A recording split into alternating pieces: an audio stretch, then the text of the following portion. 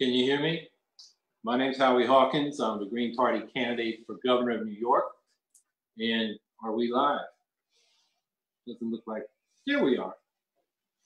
There's a delay. Oh, okay. There's a delay. We're getting used to this modern technology. So I'm here in the storefront that the Green Party has in Syracuse, New York, to respond to the debate we just had between Andrew Cuomo and Cynthia Nixon. And I'm not going to engage in the personal sniping which seemed to dominate the debate. I want to talk about real policy issues. Also about problems we have upstate. This seemed to be a very New York City-centric debate, even though the city does have big problems. And, you know, the big problems for all of us, upstate or downstate, is that wages have been down for decades. The real average wages of workers today are the same as they were in 1974. But our rent, health care, college, and lately food have been going up and up. And those of us upstate have seen our property taxes go up and up. And so I felt like I was listening to two Clinton Democrats. Obviously, Andrew Cuomo's a Democrat. People may not know that Cynthia Nixon maxed out in donations to Hillary Clinton against Bernie Sanders, including the New York presidential primary, and added another $5,000 to the Hillary Victory Fund, which collaborated with the Democratic National Committee against Sanders' campaign. And I think when she was talking about voting for Andrew Cuomo in 2010, when he was obviously going after the public unions and the public sector and proposing an austerity budget, which she later criticized, but at the time she endorsed him. I think, you know, that's just the confusion I think there is in the Democratic Party. And okay, that's enough said on that. So now let's just go through some of the issues. Unequal school funding came up, and Cynthia Nixon pointed out that we have the second most unequal funding between schools. We also are just underfunded by a cumulative $4.2 billion, according to the Foundation Aid formula enacted in 2007, which was enacted in response to the Campaign for Fiscal Equity case, in order to provide adequate funds, particularly to the high poverty school districts, so that every child in this state could have a sound basic education. The state has been short on that, certainly in my city of Syracuse, many parts of the state as well. And actually, my city, the parents of my city, Syracuse, and the parents of New York City are in a suit together against the state for underfunding. There's another lawsuit, 7 small cities, and Governor Cuomo has the Attorney General defending the state underfunding the schools. And I think that's something that we ought to keep in mind and should have been mentioned.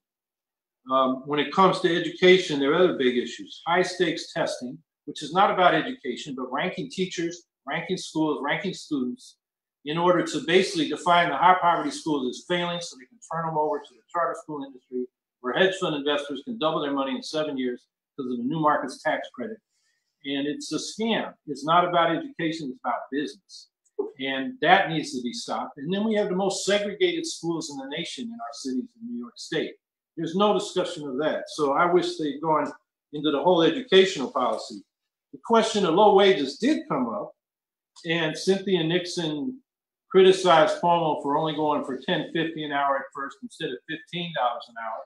But what she should have pointed out is we're not anywhere near 15 in most of the state. We're at $10.40 an hour right now. That's still a poverty wage. And what I'm saying is we got to get to 15 faster. We now got to start talking about $20 an hour in a way to ramp that up in the next 2 years. So when people go to work, they can come home and pay their bills without worrying about paying the rent and their other bills and maybe even staying in their home. They talked about homelessness. People are being pushed out because they can't afford the rent. They aren't getting paid enough to pay the rent.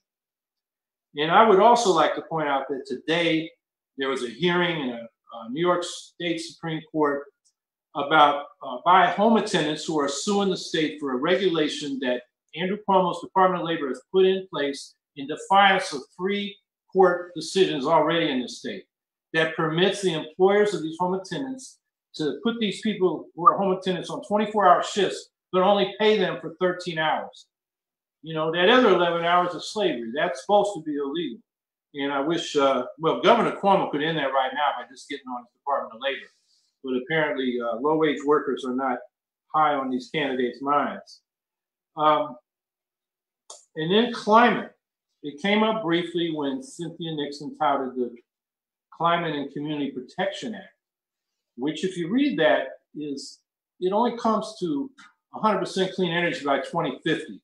And if you look at the global carbon budgets that the climate scientists have developed to keep us below 2 degrees rise in Celsius, which will keep us from runaway global warming and a climate catastrophe, we've got to get to 100% clean energy by 2030.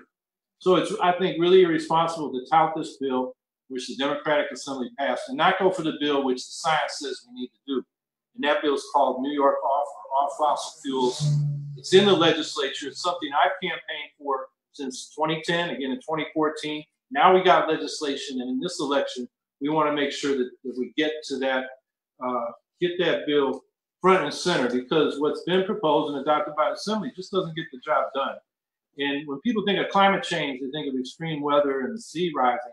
We're talking about food production not getting done. We're talking about mass refugee. We're talking about conflicts between nations over dwindling resources. This is a real catastrophe, and it's pending. We're about to have methane bombs coming out of the Arctic and the tundra because it's melting. And methane is 86 times more potent over the first 20 years it's in the atmosphere than carbon. I mean, we're on the precipice of a real disaster, and these candidates have not really put that front and center. They did talk about the MTA, and Cynthia Nixon's right that the MTA has been an ATM, not just for Andrew Cuomo, as she said. He has taken money out of there and put it into other programs over the last 8 years.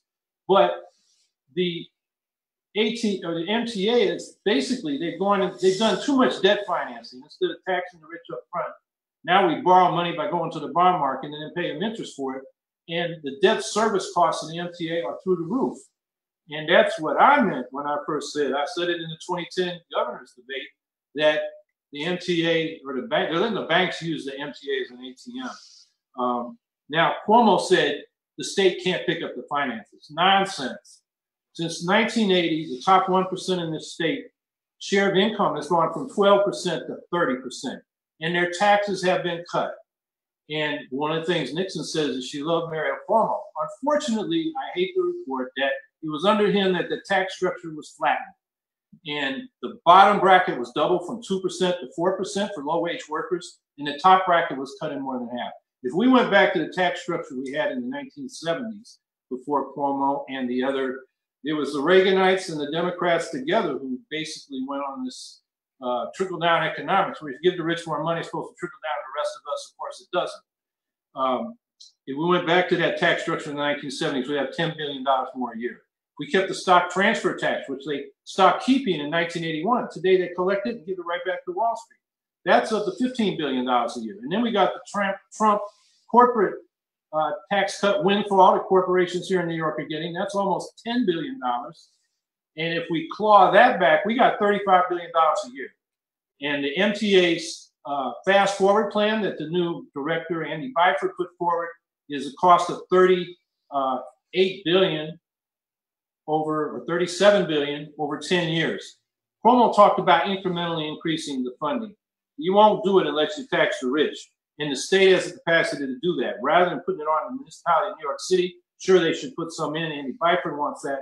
But the state has primary responsibility because they have a wider tax jurisdiction. And if you raise the taxes among municipalities, then it's called tax jurisdiction competition. And businesses, move, and then municipalities lower their taxes and try to get business, and it's a race to the bottom. We don't want to get into that. Single payer. I thought actually Cynthia Nixon made a pretty good presentation on why we need single payer. Cuomo said, where do you get the money? And I wish Nixon had done the rejoinder, but I'll do it right now. It's in the proposal. It's in the taxes. It's a payroll tax on both the employer and the employee. It's progressive. And then there's an additional tax on the unearned income of this 1% that gets $375 billion a year. That's what they got last year. You can look it up in the Federal Reserve, St. Louis Federal Reserve. They keep tracking it state by state. They're getting 30% of the income. Find that total. It's $375 billion. And they can pay some taxes on their unearned income for interest, rent, and capital gains. That's how it's financed, Governor Cuomo. And I think you know that, but you don't want to tax the rich. That's been a problem, for you and your father. And then we got the ethics, and Governor Cuomo said legislators should have no outside income. I would do it like Congress, where the outside income is limited, but I think we're on the same page there. More disclosure, fine. And then he talked about campaign finance reform. Didn't say what reform. And Nixon said she wanted to close the LLC loophole, fine, and restart the Moreland Commission. Neither of them laid out a plan for full public campaign financing, which is the clean money model, which Maine uses, Arizona uses, and what it means is if you opt in, you don't use private money, you use nothing but clean public money. You get enough money to contact all the voters with your message, and everybody, it's a level playing field for those that opt in. And now you don't have to opt in because of the Vallejo versus Buckley Supreme Court decision. And that's something we can't change in the state.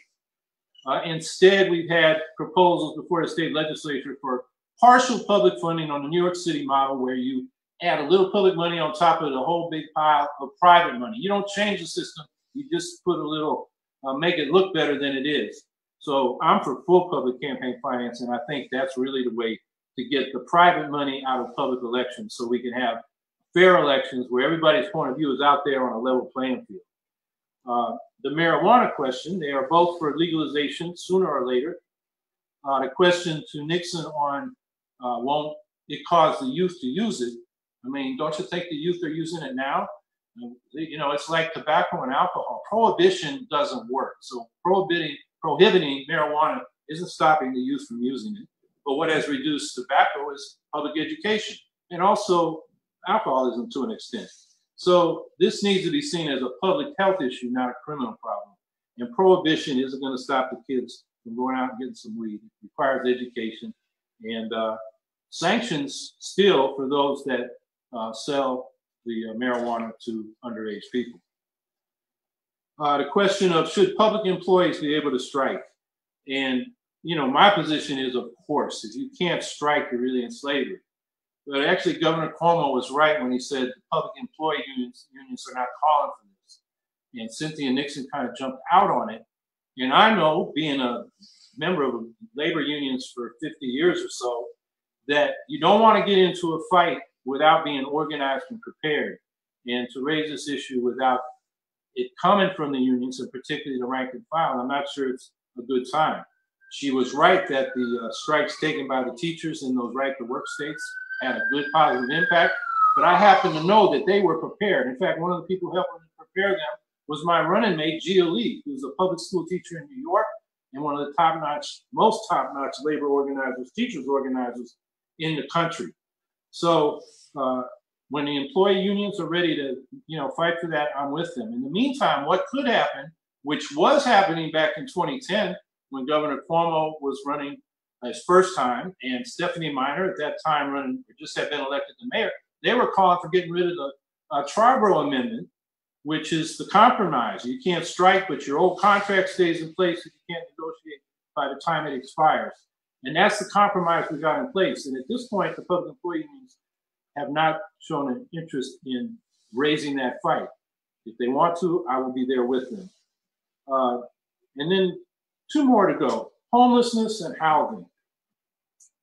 Governor Cuomo talked about needing supportive housing, it's called, these for people with substance abuse problems or mental or physical issues. And there's an immediate need for 20,000 units. Governor Cuomo announced with much fanfare a $20 billion program back in 2016, but only a few hundred of millions out of that 20 billion have been released so far. So typically that's Cuomo talking left and walking right and being, you know, having public austerity when it comes to implementing that program. Those people are in crisis and need housing now. And then there's another 70 to 80,000 homeless people in New York State.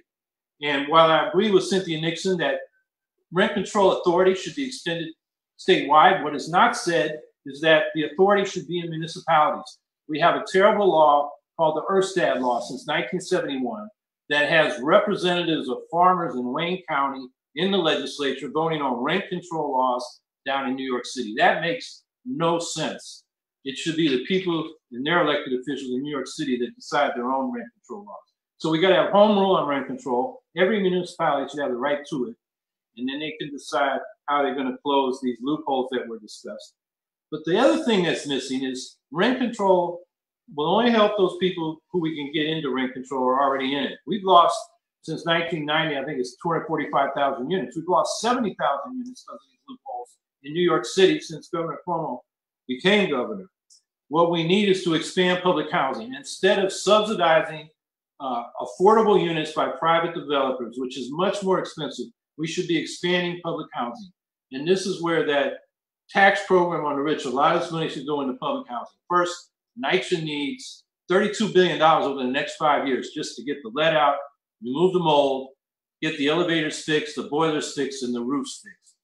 And that's the first priority. But we need to expand public housing, to expand public affordable housing. And this should not be the old, huge giant projects that segregated poor people of color from the rest of the community. That was the wrong way to do it. These need to be high quality, maybe mixed income like they do in Europe. You have professionals, middle class, working class, poor people, all living in the same developments. They should be scatter site and small scale, including in the suburbs. We need an inclusionary zoning law in this state.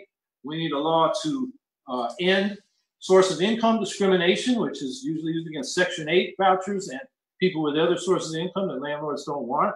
Sometimes it's veterans. There's a whole number of categories. And this housing should be powered by clean energy. This will create good jobs. It'll be a desegregation program. We have the most segregated housing in the country in our city and the state. And it will be a clean energy program as well as an affordable housing program. And then I want to conclude with a couple things they didn't talk about, issues we face upstate. Property taxes outside of New York City and the state are the highest in the nation. And they've been going up and up and up. Because what has happened since Mario Cuomo, right through Andrew Cuomo, they have imposed costs on local government through unfunded mandates, and then forced us, local taxpayers, to balance the state budget by raising our local property taxes to pay for those unfunded mandates. And this actually goes back to Rockefeller when he had the Medicaid, which is the biggest unfunded mandate, have the counties pay for a quarter of it. And then there's a tax cap, which Cuomo says he wants to keep. Nixon says she wants to improve by making it overridden by simple majority instead of 2/3 vote. I want to get rid of the tax cap. I want the state to pay for its unfunded mandates, share revenues like it used to. Andrew Cuomo's had the revenues frozen at 0.4% of state revenues since he came into office and on to his budget plan for the future. It used to be 8% of state revenues back in the 1970s. So we restored revenue sharing, pay for the unfunded mandates, and the local communities will be able to cut their property taxes as well as fully fund their services. And that's the way to cut property taxes. The tax cap is a joke. It's a good campaign slogan, but it hasn't cut our property taxes. And by the way, tenants, you're paying the landlord's property taxes, and it actually hits you harder than anybody. And then the other issues upstate is we're depressed economically. And so we're calling for a Green New Deal for New York, which means a revitalization of the public sector, both infrastructure and services. So every community, and we invest this across upstate as well as the city, good education for every child, comprehensive medical care through the single payer system, a good, decent home for everybody, that's expanding the public housing, and moving to 100% clean energy by 2030, which will create hundreds of thousands of good jobs in construction and manufacturing, and actually lower electric rates in half. These programs will get a lot of people making good wages. There'll be multiplier effects. We'll get our economy going upstate as well as the rest of the state. And the last thing I'll say is there were a bunch of little short questions. The one I found interesting was, see, neither of them wanted Mayor de Blasio's endorsement. Since they don't want it, I'll take it if he wants to give it. So with that, let's see what people have for questions.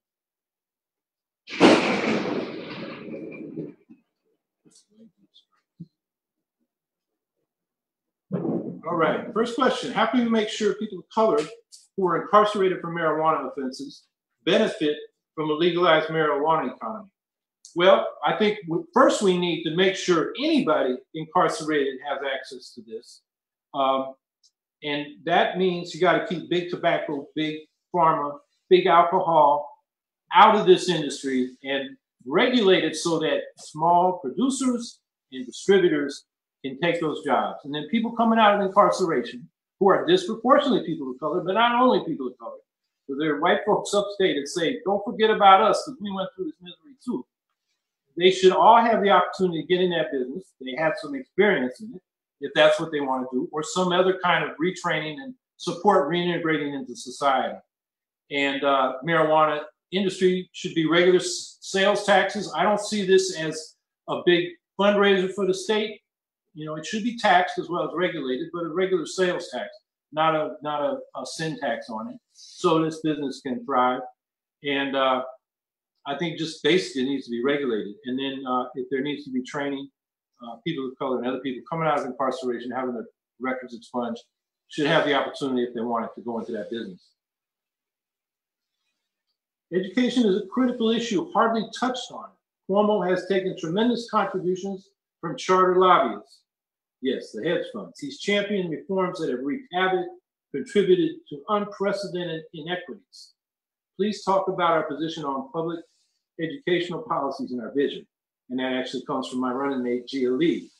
And maybe she wrote that before I outlined it. I don't want to go on too long. So I did talk about the high stakes testing and how that's not about education, it's about business, these hedge fund investors. The tests, look, if you want to know how to, we're doing on standardized tests, which is not the best measure, there's a national NAEP, National something Assessment of Educational Progress. They take a scientific sample of students and test them. It's a random sample. So you're not teaching to the test in class time, and they get a sense of where you are on those standard measures. It's been going on for decades. It's gives a good apples and apples comparison. That's all we need. We don't need this. Testing itself is an industry. And we got to get these leeches out of our public schools and go back to fully funding them, letting the teachers be professionals. They know what they're doing. They're trained to do it. They will design tests for the students to, help them learn the material they're trying to learn. And then the other thing is segregation. And let me just say a little bit more about that. We're talking about controlled choice, where you have districts where you have a diversity within those districts. In New York City, you already got that. Around the state, you're going to have to redraw district lines so that you have both low income and middle income, black and white, and so forth, people in the same districts. And then the students and the parents choose their schools, rank them in preference, and then you give them the highest preference you can while also making sure every school is balanced by socioeconomic background. And what we know when you have that kind of integration, it's better educational outcomes. The lower income students really come up. Middle class kids do just as well on standardized tests, and they all do better on things like intellectual self-confidence, creativity, problem solving, tolerance, teamwork. I mean, all these things that if you want to get in the middle class professional occupations are so important and are just good social skills for everybody to have and to be active citizens in our society. So I chose Gia Lee to be my running mate because I think Cuomo's educational policies are certainly in the running for being his worst policies. There's some competition there, but education, and I know many people are very concerned between the big opt-out movement, the underfunding of our schools, and we have to sue the state, and Cuomo is resisting in court from fully funding our schools, and nobody's talking about segregation. So that's why I'm glad to have Gia as my running mate.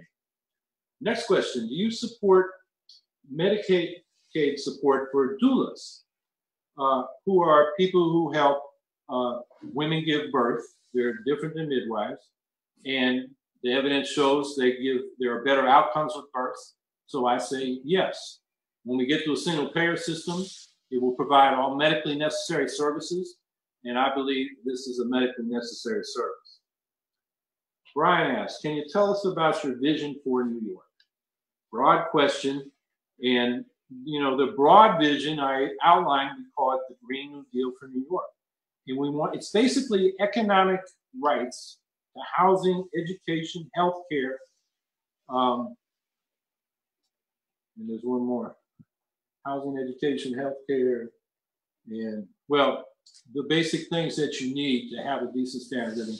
Plus, we've got to get to 100% clean energy because we're on the precipice of climate change. Oh, of course, employment or income. And that's probably the first one. So we have programs in each of those areas. I don't want to go through them in detail because I don't want to take too much time on any one question. If you go to my website, howiehawkins.org, there's a issues section with a long platform that talks about the Green New Deal as well as a lot of other issues. I will say that criminal justice reform is a high priority. We need to abolish bail. We need speedy trial, police law, actually a stronger version of police law that the criminal justice advocates are calling for. That's for speedy trial. Full discovery, which we don't have in this state, but states like Texas do. We're supposed to be progressive. We've got to have presumptive parole. In other words, unless the parole board finds a good reason to keep you in, we get you out and back into society if you've paid your dues. There's a whole range of them, and we got to reduce the prison population, which is just ballooned, mainly because of the war on drugs, but also just the whole law and order, bent that the country went on, and crime rates are down. We should not have more people incarcerated in the United States than any other country in the world, including various repressive countries around the world. All right, Andrea asks, will Cuomo, Nixon, or Hawkins take New York State to 100% renewables by 2050? And Andrea, as I explained earlier, 2050 is too late. The Climate and Community Protection Act is a farce. We have a better bill, the New York Off Act, to get to 100% clean energy by 2030. It's got real benchmarks in there, like no building after 2020 can be built unless it's carbon neutral.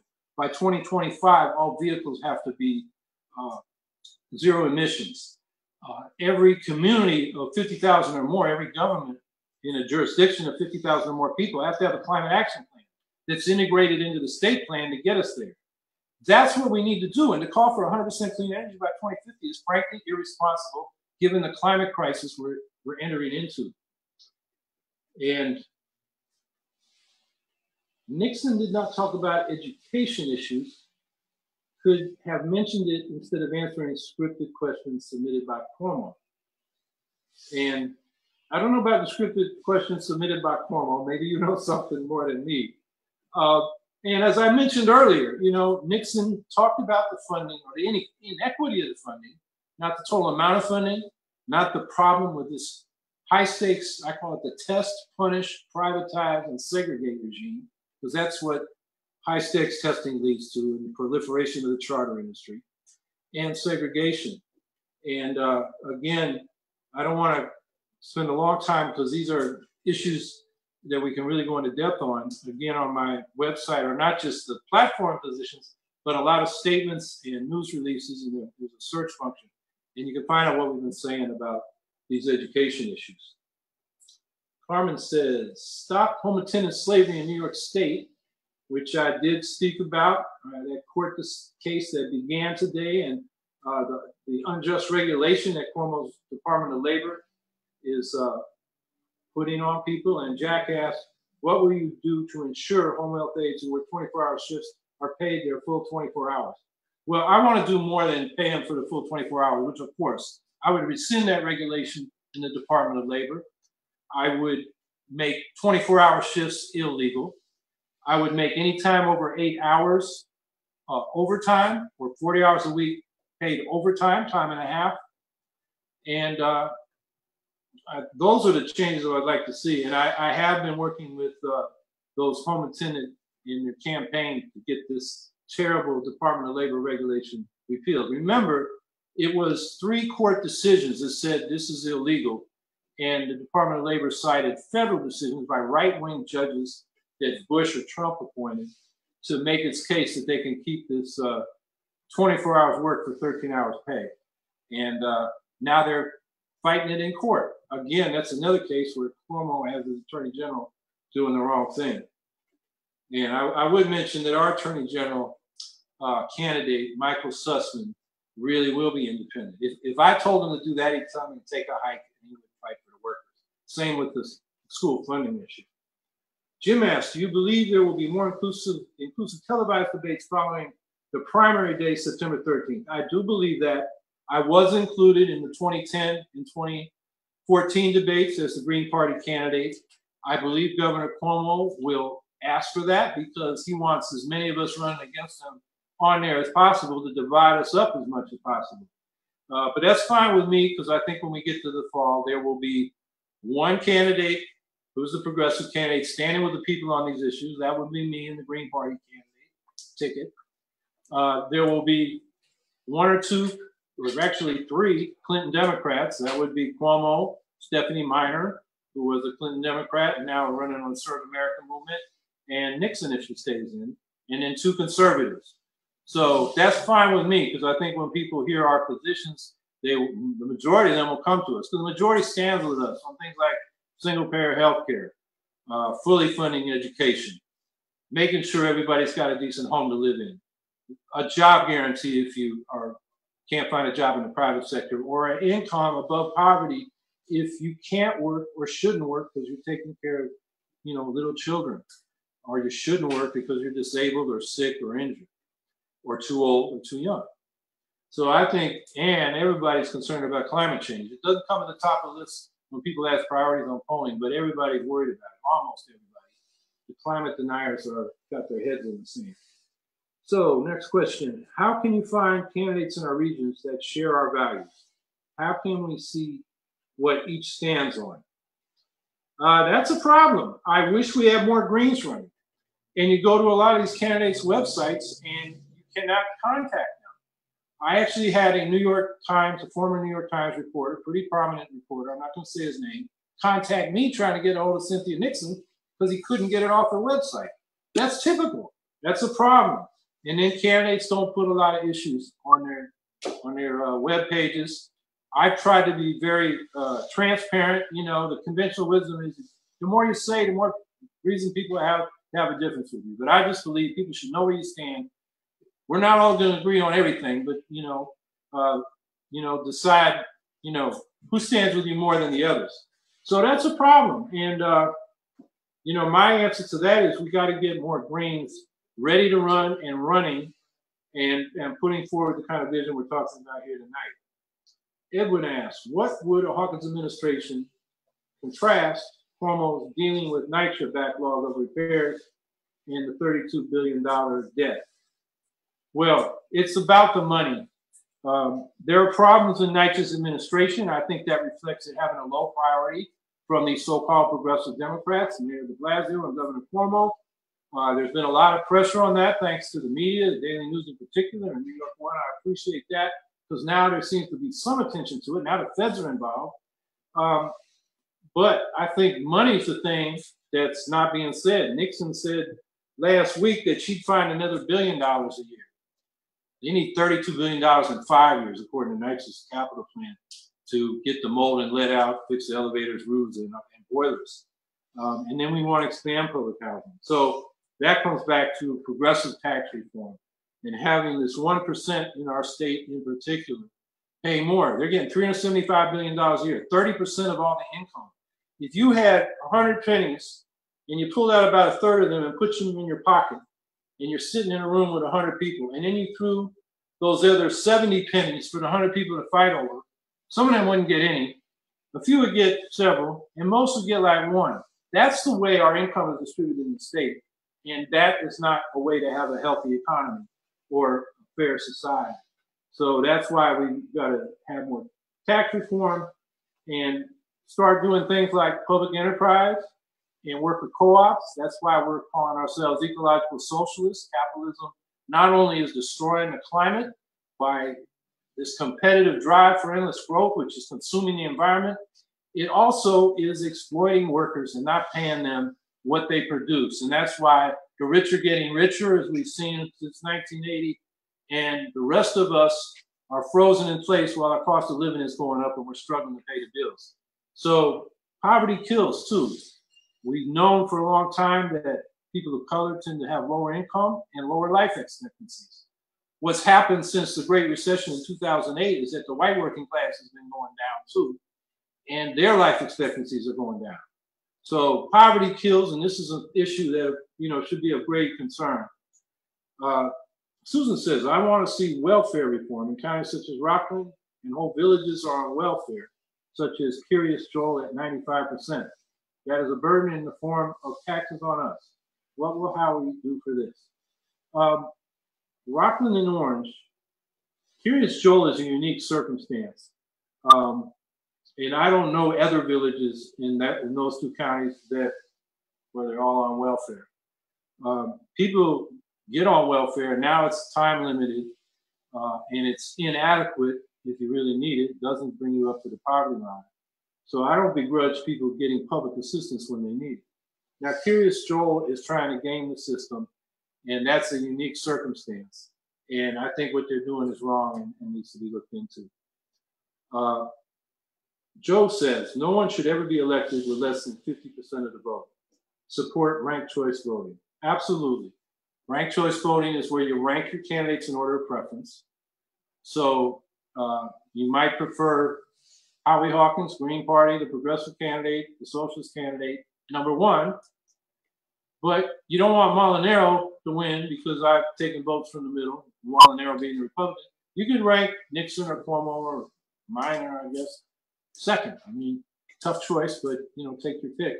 And then if I didn't win the election, I came in last, my votes will be distributed to the second choices of my voters. And you continue that process until a candidate gets over 50%. That's much better than what we might have in this election, which is a plurality, a small, low plurality, electing the next governor. And I would like to see ranked choice voting for the legislature in the form of proportional representation, where you have multi-member districts, like 10-member districts. So you'd have, for the assembly, 150 members, 15 10-member districts around the state. And then you rank your choices in order of preference.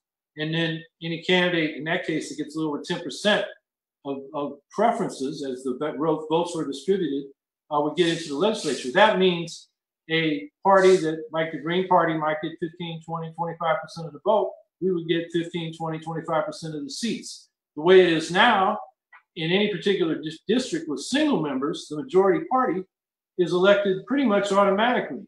So we don't even have competitive elections.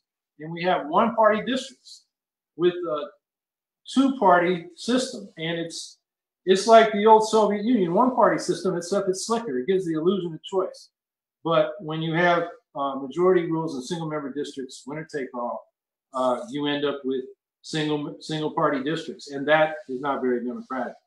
So, yeah, that kind of electoral reform is definitely needed. And what will I do as governor to combat corruption in Albany? Well, I mentioned full public campaign financing. I mentioned limiting outside income for legislators. Close these loopholes, the LLC loophole, full disclosure, all those things.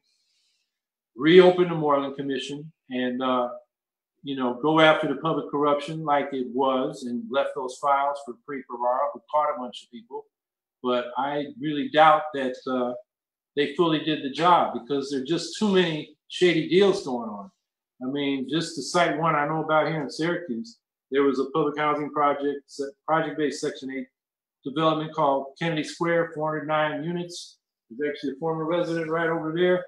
And that was torn down, and the site remains a weed-strewn lot with no affordable housing built in its place.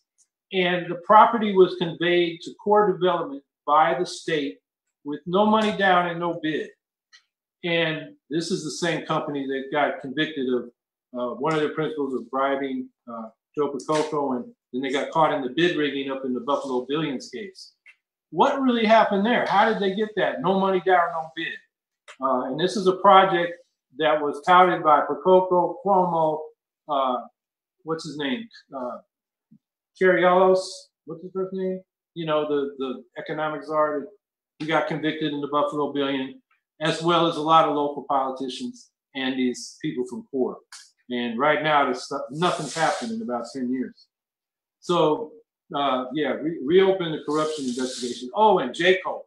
JCOPE's got JCOPE, a Joint Committee on Political Ethics, is a body set up by the politicians to govern the politicians. It's toothless, and they set it up that way on purpose.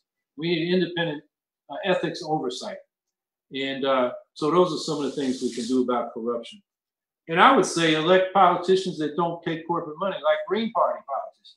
The two corporate parties are full of money, get all their money, or most of their money, from corporate interests, and the results speak for themselves. We got the best government money to buy. Rob says, better government costs something. I'm in full support of paying for what we get.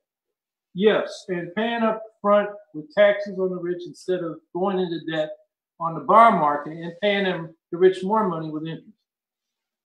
Susan says, school funding formula in East Ramapo, 2/3 of children go to private schools. The public kids are not getting enough funds because they need to pay for busing, books, special ed. That's totally unfair. I agree that I believe is what's going on in the Curious Joel community. And that's where this religious community took over this local government and basically controls the public funding, and they're diverting it to private schools. And it's a real problem. It's something that the state has let go along. Another issue related to that is these yeshivas that are not educating children. And they began an investigation, and 15 of them just wouldn't let anybody in. And so former students from the yeshivas are complaining, and I believe they're in a lawsuit, because if a school is going to be certified by the state, it should provide those children with a sound basic education. They're coming out, some of them illiterate, illiterate, with no knowledge of civic affairs or history, just no education, except a religious education, and that is unacceptable. Colin says, no change will ever come from supporting existing system. We need change, we need more parties, we need public alternatives. I'm not going to argue with you, Colin. Daniela asks, do you think Cynthia Nixon is really a socialist, or do you think she will run on the WFP line if she loses the Democratic primary? Well, socialism today for some people is, if it's a government program, it's socialist. If it's private, it's not. That's not really what the socialist tradition is about. It's about economic democracy. A cooperative in the private sector is socialist. And if you have a public enterprise that's not democratic, it's not socialist. But she totally misses the social ownership as the basis for economic democracy, and how economic democracy is the basis for political democracy. Because if wealth is concentrated, the rich not only buy elections with campaign funds, they can defund governments by withholding credit. You know, every government needs a line of credit because tax revenues come in intermittently, and you got to meet payroll. And they have forced people out of office, like Dennis Kucinich in Cleveland when he was the board mayor. He ran on the promise of not privatizing the public power utility, and he actually kept his promise. So the bank said, okay, your line of credit is cut off, and bankrupt the city immediately, forced him out of office. So these are the kinds of problems that we face up against. And I don't think Cynthia Nixon has much schooling in that realm. And Cuomo said, Carmen says, Cuomo should ask me this. Carmen says, tell us about your socialist plan to fix your economy, please. Okay. The Green New Deal are social programs to secure economic rights, but public enterprise is key to a lot of those. One would be in the energy sector. To get to 100% clean energy, we need to take over the energy system. We have 50 municipal power utilities in the state. They provide power at lower cost and more reliability than the IOUs, the investor-owned utilities like National Grid and Con Ed. We need public broadband. I mean, the state wants Spectrum, Charter to sell Spectrum. We want the state to take over Spectrum so we can have community broadband like 750 other communities in this country do. They provide better service at lower cost under community control. And that's, you know, what we need, democratic. So like in my city of Syracuse, our public access is terrible. Public education and government channels, we don't have them. And Spectrum, before that Time Warner, our franchise agreement ran out over 10 years ago, and they don't negotiate in good faith. So we're stuck with this bad franchise and no means to enforce it. So that's why we want community broadband. Another area is housing. I mentioned public housing. Healthcare, the insurance should be public. That's the single payer system. So these are public ownership of the means of production, or social insurance at least. And finally, we need a public bank. It makes no sense for the state to deposit its money in these big Wall Street banks when we could finance infrastructure for half the cost of going through them with bonding and paying their commissions. by doing it like what North Dakota does. They've had a state bank for 100 years. They finance their infrastructure at half the cost. They bypass Wall Street. They are not part of the Federal Reserve System. And they use their own revenues as deposits and reserves for making investments. And they fund the farms, the businesses, the student loans, mortgages, and they do it in partnership with real community banks. North Dakota has more community banks than any state in the country because the state bank, the public bank, has worked with them, and they work with credit unions. The thing about a community bank, as opposed to a Wall Street bank, if you're a local business person who wants to borrow money, they come in with a cookie cutter template. They have no idea about your character, your relationships in the community, the assets that are intangible you can bring. They just look at your financials and your assets, and they reject a lot of good offers and probably approve some where the character is bad. A community bank, on the other hand, has those relationships. So do credit unions. So there's a lot of things that a public bank can do. But and finally, we're not forcing people to convert their businesses to cooperatives. We want to make it easy for them to do it. The public bank should have a entrepreneurial division that does planning of new worker cooperatives, provides technical assistance to worker cooperatives, and helps finance them. That's what they did in the Minor Ground Cooperative Network in Spain. They had the Bank of People's Labor at the center of that network. It's now an endowed institution, not a bank. But they do the planning, and they developed over 100 industrial cooperatives, and all but 2 of them are successful. It's like over 98% success rate. In this country, after 5 years, only about 20% of business startups are still operating. So that is a good business development plan. Now, we're not going to shut down businesses that keep wage labor and are capitalist enterprises. But if they're, the owners are, aging out of business, we want to enable them to sell it to their workers rather than to another business. We can do things like that. And for those that remain, we want to gradually socialize ownership so that everybody in New York across the board has a share in that ownership. So we want to put public money into the securities of corporations, like a sovereign wealth fund in Norway or any other country, and gradually make those assets public where every citizen will get a citizen's dividend, their equal share of the social ownership, and also use some of that money for the general fund and use it to reduce taxes on the earned wage income of working people. So those are some of the things we would do to move toward a socialist, a democratic economy. And then Razi asks, Cuomo stated Dems did nothing to push policy when they held the Senate and the House. How would you change this if you could? Ironically, he was right about that. And that's something I often point out about the Democrats. You go back to Roosevelt in the first enunciation of this economic Bill of Rights I'm talking about. And every president, Truman, Kennedy, Johnson, Carter, Clinton, and Obama had at least a 2-year period, and early on, several years, like with Johnson and Kennedy, where they had majorities of both houses. And the Democrats would put, single payer health care, they call it national health insurance, a job guarantee, they called it full employment, and, the right to housing and so forth in their platform. But then when they had the power to do it, they never did it. And we had that situation in 2009 and 10. I would say if I get elected as a Green, I will have a powerful mandate because I'm not getting elected because I got the most money or I got the biggest machine out there. I'll get elected because people like my platform. And that mandate, I will go to the legislature and say, look, you can work with us in this mandate, or you can have people run against you in 2 years. And, I wouldn't do that as a threat. I just point out the reality and see what we can get done. And, there's no guarantees, but I think, that's practical politics, getting things done.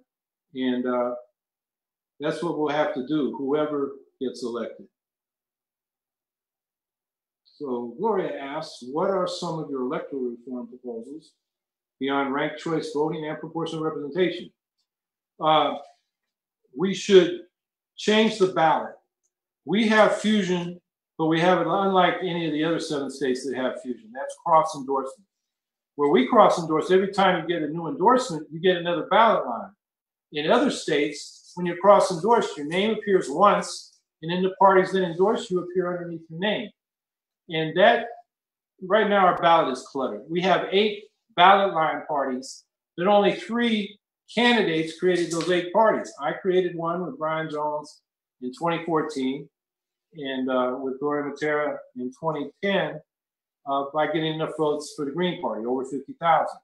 And then Cuomo both times and Palladino and then Astorino got enough votes for the other parties. All the other parties are basically, they don't run their own candidates. They cross-endorse major party candidates. And that, I think, confuses the voters. So I would reform the ballot in that respect and also reform it so instead of the party that gets the most votes always being at the top, every race should have its own sheet. And then the candidates should be listed at random so that there's not a bias toward the candidate at the top, which is now always the Democrat. The ballot should be accompanied by information booklets sent out by the Board of Elections to all voters. Every candidate, every party should have a 250-word statement about what they would do, why they're running, what they're about. And actually, I've seen this done. It's done this way in California. The booklets, the ballots with each office having its own sheet in random ordering. They don't have Fusion out there. That's another question, but it's easy to do on the ballot sheets. So ballot reform, boy, there are a number of things. My platform, again, go to my website. We got a lot of ideas about, election reforms. The Board of Elections should be nonpartisan, civil service, professional, not a patronage job for the 2 major parties who then use it to protect their interests in a lot of counties and at the state level. Redistricting, that should also be nonpartisan. If we go to proportional representation, it won't be such a big issue because you'll have multi-member districts and the boundaries won't have such an impact like they do now. But even then, that should be done by objective standards without the parties, drawing out safe districts, and they divide the areas up amongst themselves. So you get overwhelmingly Democratic districts here and overwhelmingly Republican districts there. They're all one-party districts, and there's no political competition. So those are some of the electoral reforms. What is my position on nuclear power, Ursula asked. Do you think we need to get it to do we need it to get to carbon-free energy by 2030? No, we do not. The New York off fossil fuels bill, 100% clean energy by 2030. Nuclear power does not count as clean energy in that bill. And I just had a letter published in the Syracuse Post-Standard because the Trump administration here is touting Governor Cuomo's subsidies to keep 4 aging upstate nukes alive. And so I'm very opposed to Governor Cuomo on that, who's counting that as carbon-free energy. Nuclear power wastes pile up. They're deadly for 250,000 years. If we had a serious accident here, we're downwind here from 3 nukes in Oswego here in Syracuse. This area could be uninhabitable for 20,000 years. It's not worth the risk. We got to stop that. They're too expensive. We haven't built any since I helped organize an occupational nuclear power plant site in Seabrook in 1977. And now they've attempted it in the South, and they're going bankrupt. I actually campaigned against them a few years ago. So nuclear power is a dead end. It's dangerous, and it's lower cost to go to solar, wind, and geothermal. So let's do it. Cuomo has the money. Nixon is a multimillionaire.